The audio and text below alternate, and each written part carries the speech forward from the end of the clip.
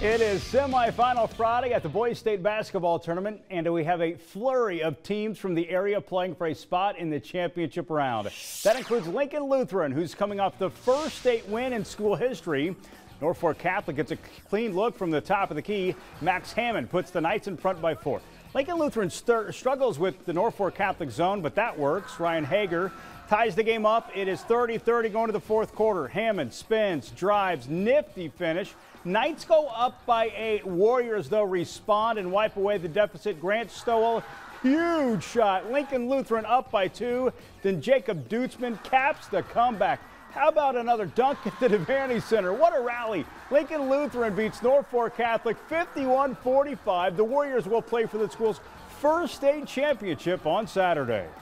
So amazing. I've been with my teammates my whole life, and for us to finally come together, it's what we've always wanted. I prayed every day that something like this would happen, and it's just crazy that I'm finally here. It's fun to be the first at things, and now we're going to be the first one to go play at state tournaments, and maybe we'll be the first one to play state tournaments. From a capital city team to rural Lancaster County, Norris plays in the semifinals, and nearly everyone from Firth, Hickman, and Roca fill Pinnacle Bank Arena. That's where we find 10-11's Chase Madison, who is live at PBA. That's right, Kevin. Norris showed up and showed out today, and this is a young Titan team. Just one senior on the roster, and Norris looking to return to the state title game since they won it back in 2003. Norris facing Scotts Bluff this afternoon. Norris just 2 losses on the regular season. Chris Gardner Jr. shined today. Defender falls down, and Gardner off glass for 2 of his 25 points. Later in the half, the Titans were rolling. Jarrett Behrens flashes to the hoop, plus the foul. Norris led by 16 points at halftime. Then in the second half, it's just the freshman, Evan Greenfield. Pretty jumper. Greenfield with 15 today. Norris running away from the Bearcats. Barrett Bosiger, the 3 falls, as the Titans advance to the state final with the big win. Norris wins 65-47. We just battle, and I don't know, it shows that being young doesn't really matter. If you're good, you're good. We got a lot of talent, but we just got to stay working, compete, and play our hardest, and hopefully the rest take care of themselves.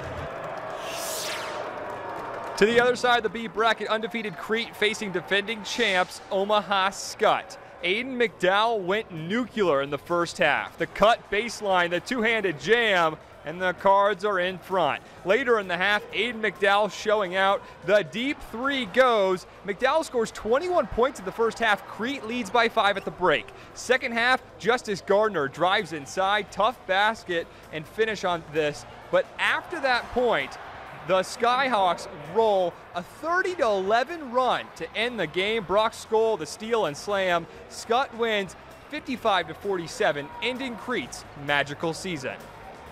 I haven't had a tougher end of the season as what the locker room was like, because these kids have poured so much into this basketball program and it meant so much to them. You've done it the right way, because it hurts this bad that you've committed yourself and you gave it your all.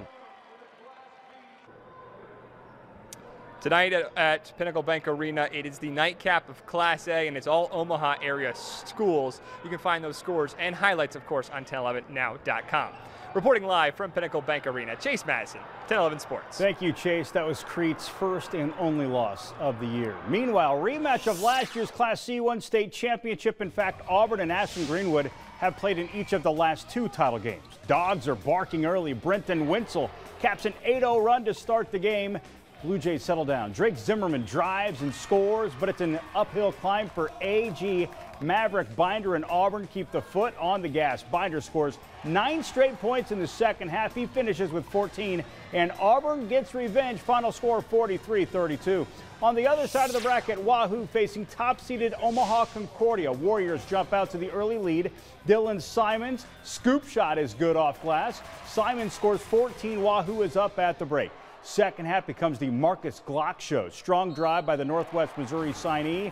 Then the silky smooth baseline jumper. Glock scores 18 of his game-high 24 in the second half. Wahoo is heading to the state finals for the 16th time in school history. It means a ton. It's Wahoo's pride and joy is basketball. And so just being here again is just great. I'm so excited. Can't wait. That's something you work for all year. My coaches and teammates were special, and the community was awesome tonight. It feels amazing, but we got another one tomorrow. Cross County Amherst in the Class C2 semifinals. It's been a record-setting season for the Cougars. Thatcher Hansen feeds Tanner Hollinger bucket at the foul. Cougars had trouble stopping Tage Hadwiger. Ridiculous step-back three. Hadwiger goes for 30 points, nearly unstoppable beyond the arc. James Elgin tries to keep Cross County in it, but it's too much Hadwiger and too much Amherst. The Cougars will play for third place tomorrow. Carter Nelson and Ainsworth playing at the Devaney Center. Nelson put on a show on Thursday. He does the same again today. Watch this. A reverse two-handed jam. Oh, my goodness. Then Nelson weaving through traffic, and he rocks the rim again. Nelson finishes with 14 points. Now, final seconds. Ainsworth is down one. Of course, it's Nelson, and he hits the game winner. A turnaround 10-footer. Ainsworth advances to the D1 title game. Johnson Brock is on a 33-game winning streak. It stretches back to last season when the Eagles won the D1 title. Second quarter, Leighton Barons to Kaysen Dollinghouse. The three puts the Eagles in front by 8. Then it's another Dollinghouse scoring. This one is Camden. He goes for 27 today. Johnson Brock cruises into the state championship round. More state tournament coverage is coming up tonight on Sports Overtime. Plus, you can view extended highlights and raw interviews at 1011now.com.